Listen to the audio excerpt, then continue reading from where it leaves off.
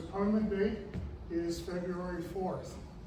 And just to tie in with your severe weather things, up until a few years ago, in all the years, the Derby had only ever been postponed 3 times due to weather conditions. The first time was in the late 70s when there was 41 inches of snow in camp. The second time was the 96 flood. And the third time was when we had those ice storms in January a few years ago and the trees were crashing down. Right? Since then, we have had to postpone it twice due to 1 inch of snow. So 41, 1, what's, I mean? Yeah. So anyway, pre-registration, Angie is now requiring that all units pre-register for the Derby. I don't know if she's going to do anything at the Derby itself unless there's some last-minute walk-ins, but she's now requiring all units to pre-register. There is in the book, you should all have this, it's also available on the council website. It's the information book, the info book. It has the link in it.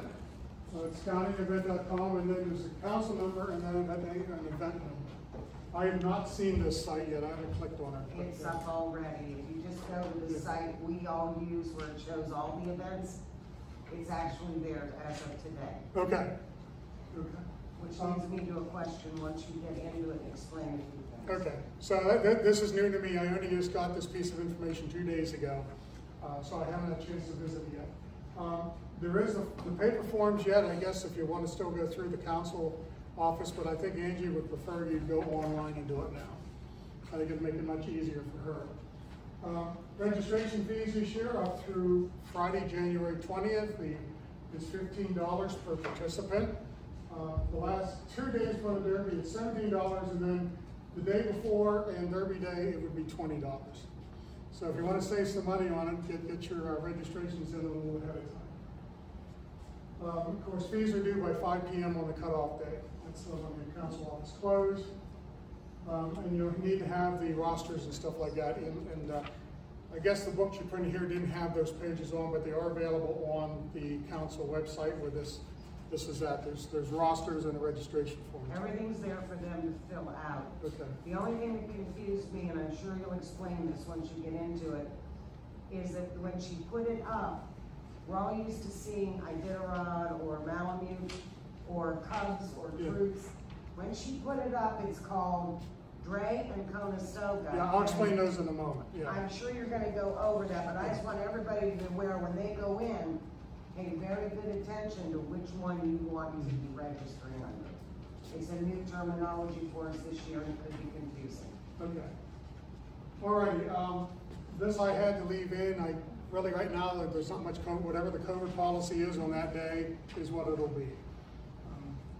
So anyway, the theme this year, and that's the artwork of the patch.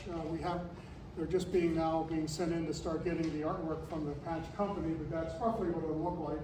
It's Travelin Down the Great Wagon Road. And I chose this theme this year. I always try to look for an interesting theme that has 1,000 stories to it. The Great Wagon Road was a colonial era road which ran from Philadelphia all the way down to Georgia. It went down through the Great Valley. And of course the Great Valley, depending on where you're at, has different names. You get into Virginia, for instance, it's part of the Shenandoah Valley. So the Great Valley's southern mouth is actually in southeastern Pennsylvania and goes the whole way down the Appalachians, clear down into Alabama. It actually does have a spur that goes northward a little bit into New York, but most people, when they think of the Great Valley, think basically from like York, Carlisle area, that area, between South Mountain and the next mountain over, all the way down, roughly where Interstate 81 goes down into Virginia, that's the Great Valley. Okay, and so this is the story of the Great Wagon Road.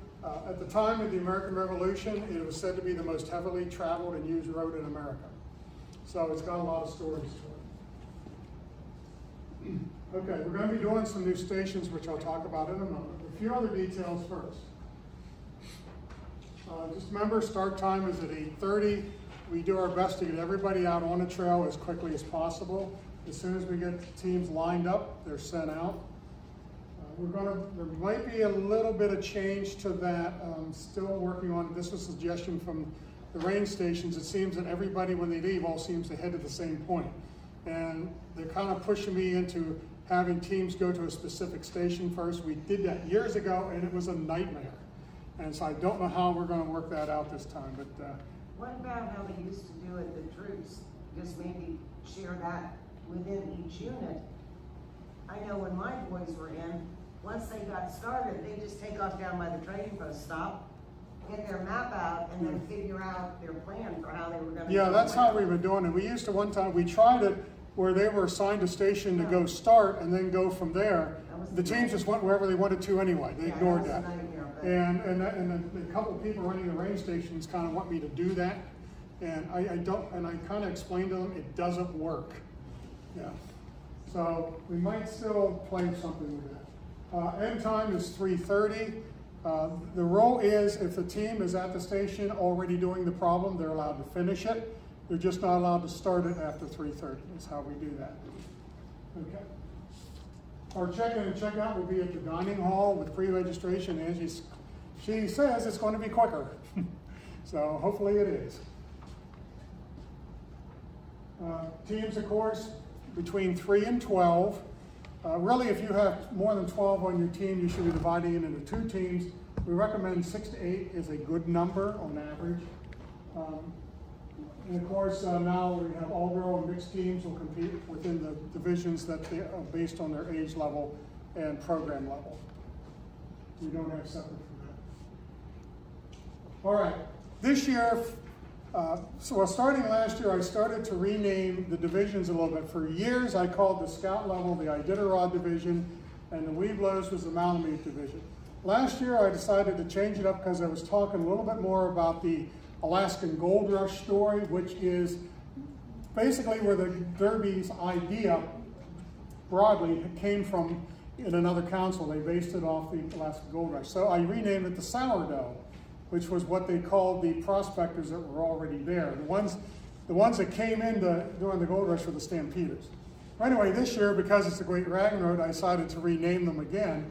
So now the scout level, any scout level program from 11 years and up is now in the Conestoga division. Including Venture. Venture, any other, is it Learning Life still around? No. Okay.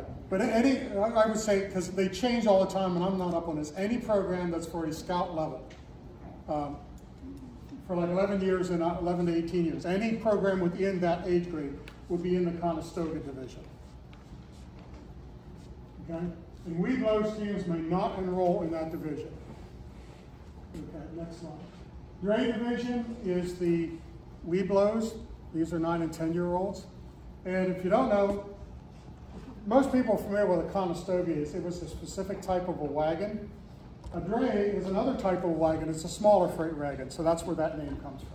It's not as well known as the Conestoga name, but that's why it chose wagon names for these issues. So they're Webelos.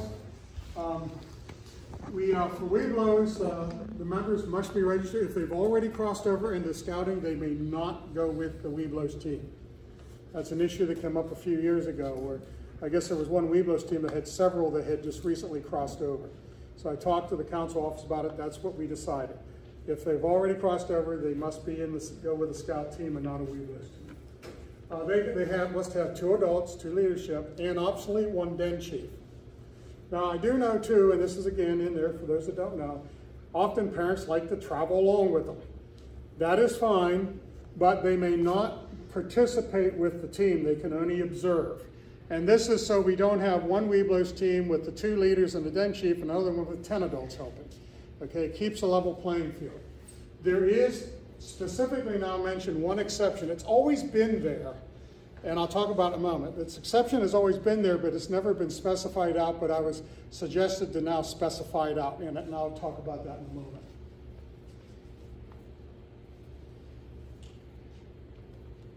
Okay, what this is scouts that may need what generically is termed a therapeutic support person.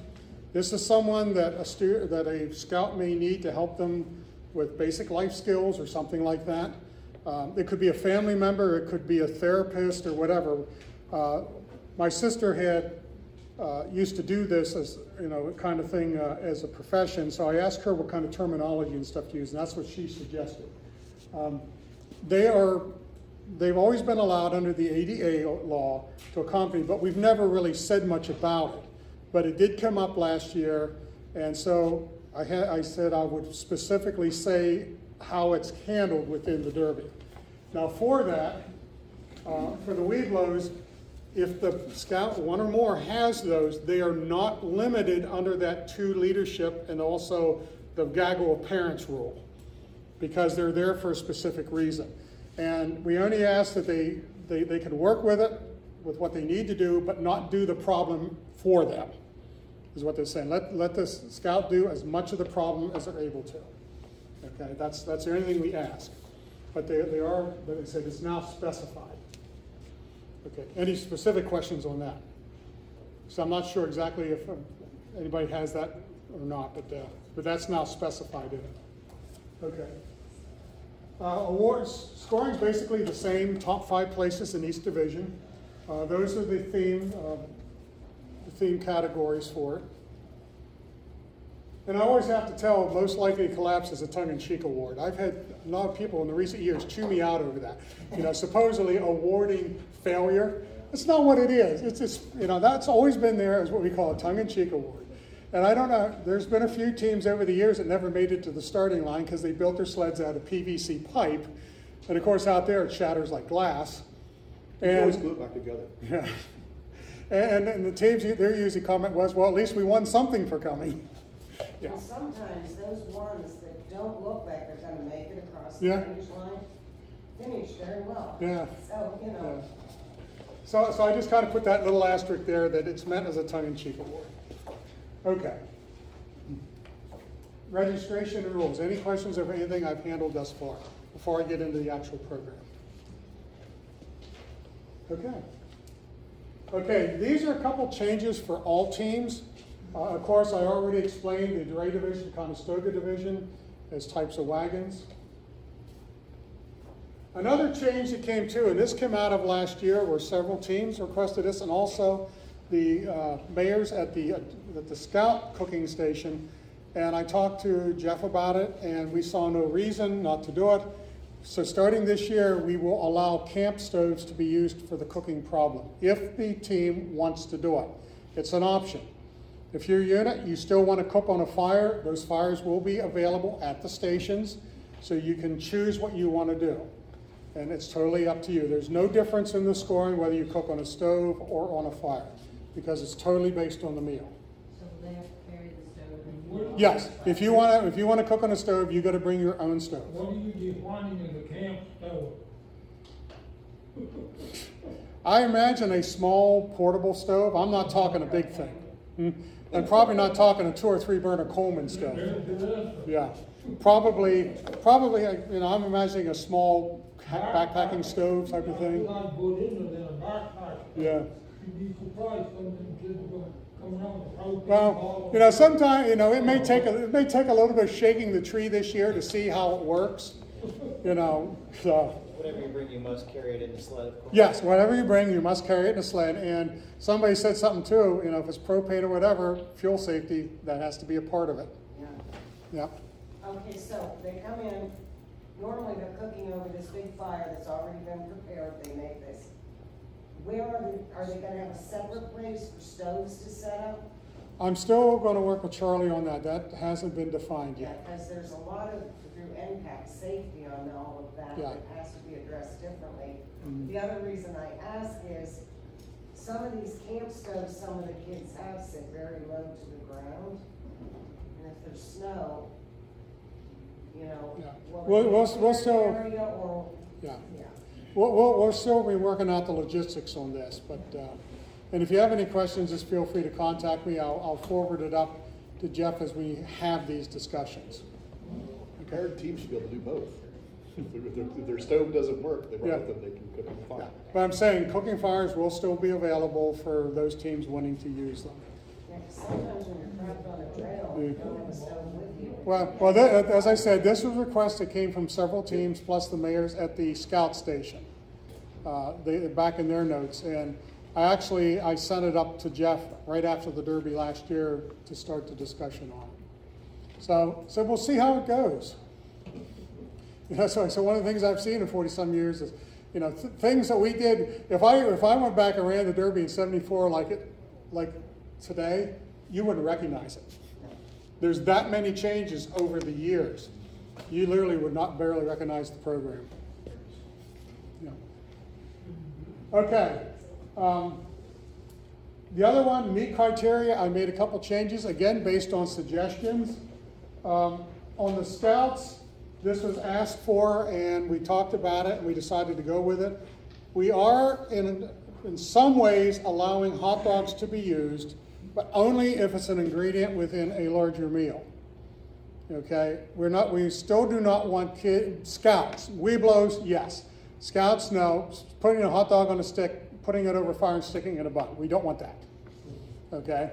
But if you're making a meal that you want to use hot dogs as part of the meal, we are allowing that as a meat now. And the same thing with lunch meats. We don't want lunch meat sandwiches out there, but if you, like say, have something that you want to make, some type of a food, and it uses lunch meat as an ingredient, you can use that. Again, and both times they must be cooked as part of the ingredient. Okay?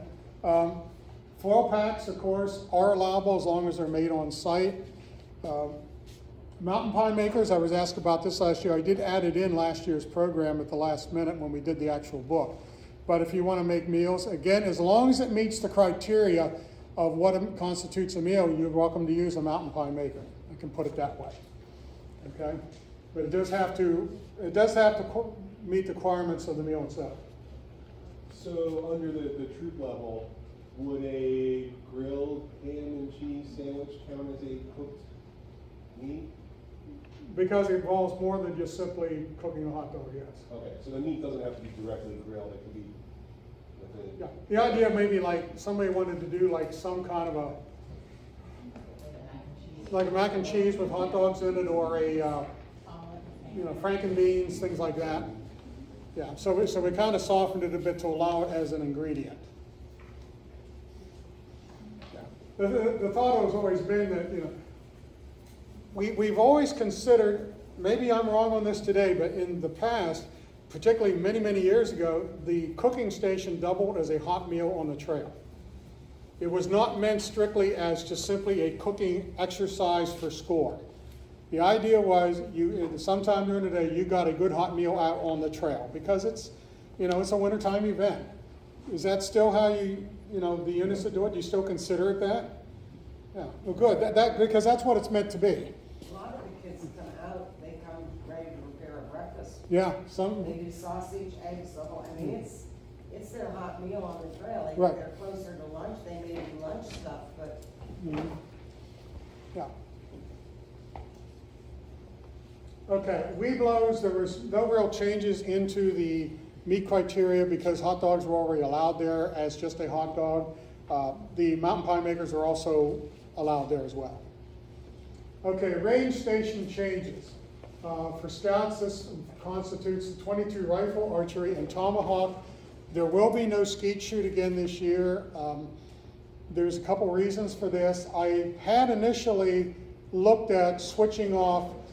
Part of the problem right now is that there needs to be an earthen barrier wall between the skeet range and the rifle range because they're like a pair of pants. And there needs to be a wall between them. They haven't built that wall yet. So by the regulations, they can only use one of the ranges at a time. That's why we didn't have skeet last year. So I thought, okay, this year, let's switch off and do skeet instead of rifle. Except I found out the council only has 2 working shotguns and 2 staff members that's certified in skeet shotgun. So I kind of cut it out. So until those issues can be solved, skeet will not be a part of the Derby. There's not much I can do about it. Yeah. And then the Weeblos, this would be BB gun and archery. It was suggested to me we could also add in the slingshot to this. It just was a little too late for me to really consider that for this year. For the Weeblos units here, would you like me to do a switch off for something next year, like maybe archery or BB gun, and do slingshot? Do you think that's something the kids might like? I mean, I can look at it for future years. Something to think about? Okay. Okay. because they only hit 9 stations, I don't want to make 3 range stations. I want to keep it to 2. So would you rather me drop archery or BB gun if I put that in? Never drop BB gun. Never drop No, BB gun? the kids would broke. I mean, you offer BB gun at any activity, and it's swamped all day long. They love BB gun. Okay. A lot of them like the archery too, but some of the smaller youth do struggle a bit with the compound. All right, then I'll look at switching it off with archery maybe for next year. Okay. Never BB. All right, and this year it's in the books, so I did consolidate it down. Now at the stations, when they get there, they have to do a knowledge check. They'll get like 4 random questions out of this to see what it is, see if they have read them and stuff like that. Okay, and there is 2 pages. The one side is the safety rules. The other side are the voice commands and/or whistle commands for the one station at them to tell you what they are. And there will be a knowledge check. I was told that last year several units went to the station, did the knowledge checks, and then left and never did the shooting. And that's not what the Derby is about. So this year, if they want to get the points for the station, they must also shoot whatever it is in addition to doing the knowledge check. I hate to do that kind of stuff, but that's But that's kind of a simple. it's almost a cheat. I consider it a cheat. Going to get 50 easy points and not worrying about the rest. That's not what it's all about, you know, the Derby. It's supposed to be, my father and I before me, we always considered the Derby to be a fun outdoor winter event with the spice of competition. We never considered the Derby to be a strict competitive event, competition event. We wanted it to be fun for the scouts, you know. And I see that kind of stuff, I kind of think in the realm of cheating. So if you want to get the teams want to get the points for the knowledge check, they must also shoot. Otherwise, they get a 0 for the station. Same thing at Living History. They will come in, the parents will come in sometimes to me all the time and say, can we check in and go get something to eat? And I'll say, no, wait until the kids come and I'll check them in. Because then they'll say, well, we'll just stand outside and look through the window. Yeah. No, that's not what it's about. It's about coming in and listening to the tale. But, And I may slip that in as a general rule for all stations that they must fully participate in the station to get the points. So. I really like this rule when it comes to book harmony. There might be, especially at the Welos level, there might be that one Welos that has an aversion of shooting a gun. Okay, there are built into the Derby rules exceptions for those scenarios. Okay. We're not talking about that. Okay, like say it's already built in. If a scout for some reason can't shoot or whatever, they are then not counted as part of it. Okay, that is a specific exception that's allowable, but it's simply but it's not meant to be, well, we're just going to get the points for the rules and not worry about shooting and leave. That's what we're talking about here. All right. Yeah. Okay. Stations. Dre, this is the Weeblos division, remember Dre? Okay, and again, this is just to reiterate these are in the book. Cooking is pretty much the same except for that change for allowing the camper stove. These are within there, you know, they're also specified in this book. Everything that's up here is in the book by the way. These are just the cooking notes. Again, all of these notes are in the book. And highlight just a couple, you know, cooking a meal on the camp stove, you know, cleaning up after yourself, things like that. The meat criteria is also in here. And again, that was established to kind of make the kids know what they need to do for scoring. If you want to send a hoagie with them as a separate meal on the trail, you're more than welcome to. We're only talking about this kind of stuff as for scoring of the station. Okay. Portage, first responder, BB gun, archery, pretty much standard as they have been before. Cargo Express, I'm going to describe that one in a couple minutes because the scouts also do that and it's a fun, different way of doing it. Geography, again, I'll describe this for the scouts as well. And matter of fact, I'll describe all 4 of these here in a moment when I describe the scouts because they're basically the same for both divisions. Okay. Any questions on the Dre division? Okay, Conestoga, cooking again.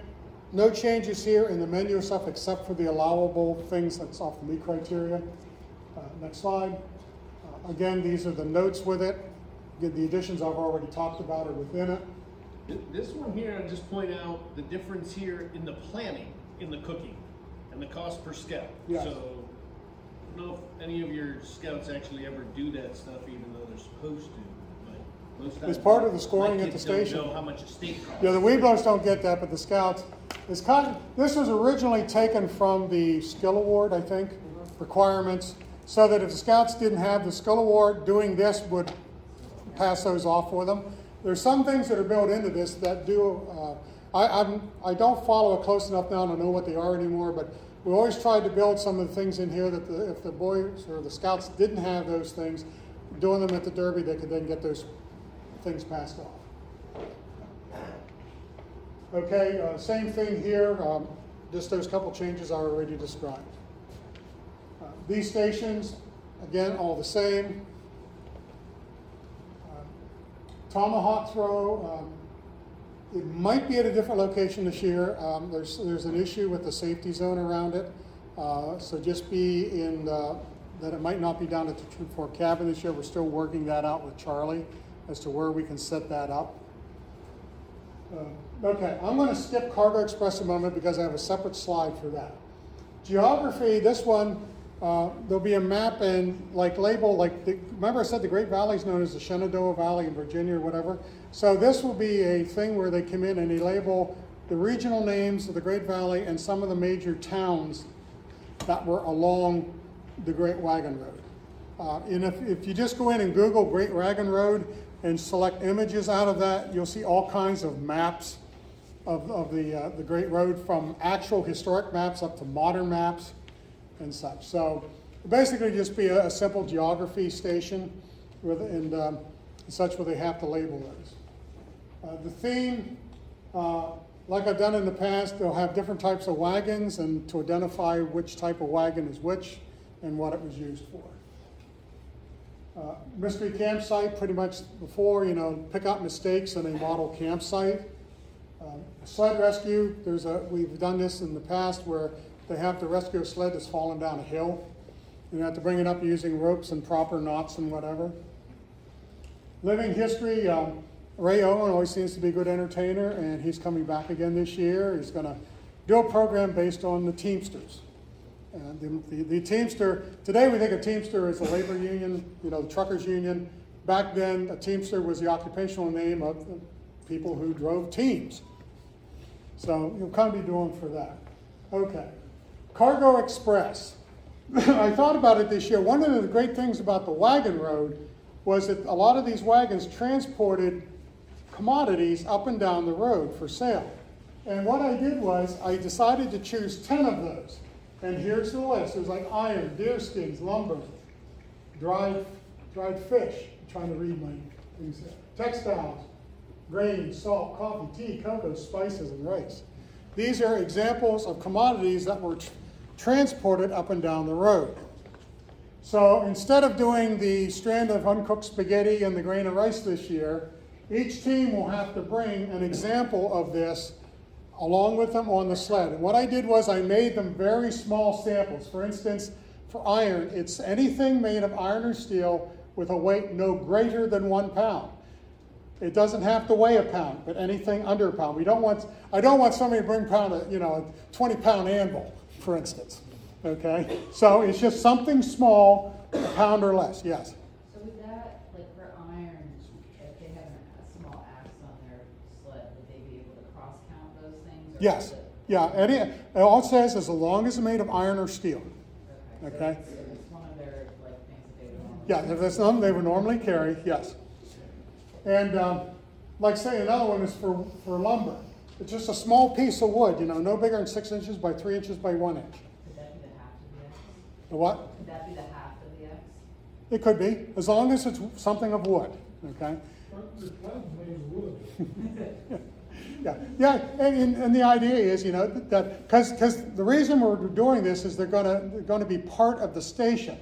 When they arrive at the other stations, what the idea is, and I may still tweak this a little bit, when they come there, they'll basically say, I have stuff to sell. Would you like some iron? Okay? And then the mayor will have 1 card or 3 cards that they would like to be an index card, and maybe the team will choose it at random if they have 3. All right? On the card will be 3 categories of commodities. So when they get to the station, they have to offer 1 commodity. They only offer 1. If the top one in line 1 is that commodity, they get 100 points for that. Okay, or they get the points for that at their station. Okay, and if it's the second one, there'll be 3 commodities listed under category 2. So they have a 1 in 3 chance of matching if they don't match the first one. The third level will be all the other commodities. So at the very least, they'll get 50% of the score by offering that particular commodity at that station. So if it's the top one, they get 100%. Second one, they get 75%. It's 1 of the 3. The rest of them is 50%. I'm also we're looking at getting some gold coins that then they would be paid based on that. Like for instance, at level 1, they'll get 3. Level 2, they'll get 2, and level 1 or level 3, they'll get 1. And these are, of course, cheap plastic coins. We're not going to be giving out real gold coins. So, Paul, in that scenario, they're going to give that to the mayor at that station? No, offer it. I mean, they'll keep it on the sled. Okay. Because it may be something that maybe they offer the same item at all the stations. So all they need to do is offer it, but then they will take it back with them. Yeah, they're not going to give it up there. So we're going to, at that point, then they'll just kind of like go back in. So they get the coins. Now, when they're done, they'll come back to the dining hall there. Before they check back in, they'll go to the station, and then they'll get a score based on how many coins they got. And they'll turn all of their coins in, because remember they're transporting as, like, say, a trucker. All right, so he wouldn't keep that part of it. And then each one of the kids, once they turn them in, will each be given 1 coin in payment for transporting through the day. Then they'll take that coin into the kitchen to get their free cup of cocoa. And then even if they want to, I don't care, they can keep it as a souvenir of the day. You know, if they don't want it, the kitchen staff will throw it in a bucket. Otherwise, keep it. Okay? So that's how that'll work this year. What do you think about that idea? I said I may still tweak it on scoring a bit, but that's basically how it's going to work. So just clarification, so Yeah. those are the mayors of the stations that they're offering this to, right? Yes. The points that you described, that's not related to the... It's not related to the station they're at. There, right? What they'll do is there'll be a score page in the book where they'll check off. You know, I said I still have to work out details, but they'll put it on that page, on the page for the Cargo Express station, not on their station. Okay. So basically, they'll get 2 scores at each station. Yeah, and I'm already suggesting to them to have 1 person dedicated to that, so they're not scrambling around. So as I recruit the teams, when I'm going to suggest to them having 1 score person this year to specifically take care of just of that part. Okay. Well, Yes. when you reach clarity on how this is going to work, are we all going to find that out beforehand? It depends on what it is. It might just be how to exactly score it within the program. But essentially, I gave you how this is going to work. Which one you offer and what you get is the thing that sounds confusing to me. Well, it's kind of like, I was trying to think of its way. It has a bit of randomness to it. Okay? So you have 12 items. Yeah. Okay? And as I said, if you get to the station, the mayor will have a card or a paper or something like that that has 3 categories on it. Category 1 is what we need. Category 2, we do need this, but it's not high priority. The rest of them is, okay, we'll take it, basically. All right? So they're coming along. They offer 1 of these items for sale they have to present it to the mayor. They have to show the commodity to them. So again, let's pick another. Let's say salt. They got a little bottle of salt. Say, walk up here. How would you like to buy some salt off of me? Right? So the mayor says, okay, here's the chart. He looks at it. If the number 1 top item is salt, the team gets 100% of the points for that particular station. 100% of the cargo points. Well, it'll be, I still have to work out how to point this, because this, you know, the total station is going to be worth 100 points, but they'll say they'll get like 100 points or whatever the point is. That would be 100% Of the cargo points. of the points for that particular station. However, I work out the number of points. Right. Like say it's 10 points. Right. So they Okay, get- so in that scenario, they would get the full 10 points at that station. Well, and then whatever the station is, they would get the points. Well, then the station problem is a separate thing. That's not, that 10 points is not included in the station problem. Okay. That 10 points would be recorded on the cargo station score sheet. So maybe differentiate between cargo points and skill points. Right, and I said, I have to work that out to make sure that it's easy for the mayors. And so the cargo applies to all the stations. Right, So- applies to all the stations, That's- yeah. That's why I suggested having someone just dedicated to that. That's what I'm gonna suggest. Okay, now, if it's on the second line, there'll be three, like say for instance, there'll be deer skins, textiles, and tea as the three commodities on line 2. If what they offer is one of those three, then they would get 75% of the points, or like maybe like 7 or 8 points for choosing on the second line. Okay, if they did not, then that's 4 out of 12 chances to get either 10 points or like say 7 points, 8 points, or whatever. If they don't get it, they'll get 5 points for offering it because line 3 will be all the other items. So in no case, if they present an item, will they get 0 points. The only way to get 0 points is if they don't offer it. But they gotta offer. They You have to don't- offer. You don't have to ask. You don't ask them, they have to offer. Okay. So each station will have a different 1, 2, 3? Yes. Okay, and,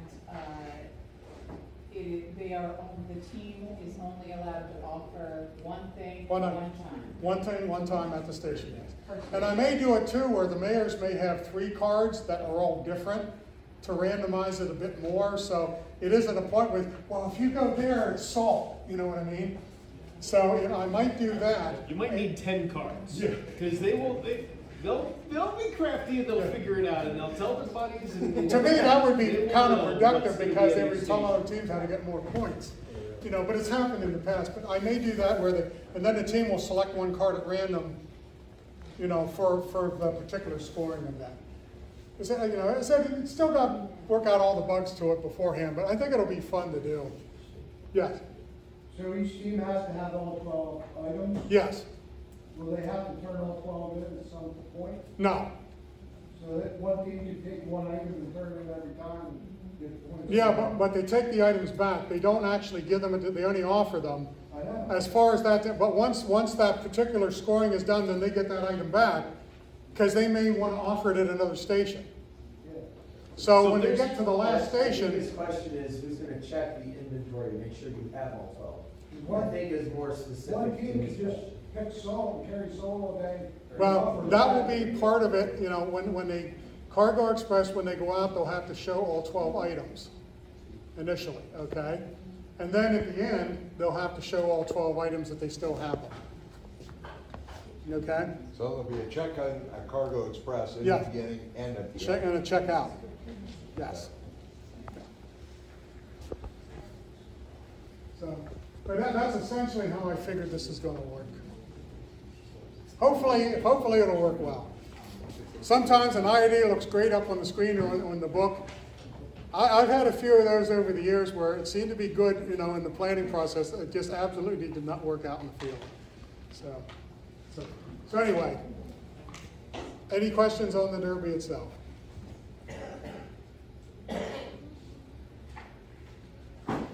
Okay, well, hope you come.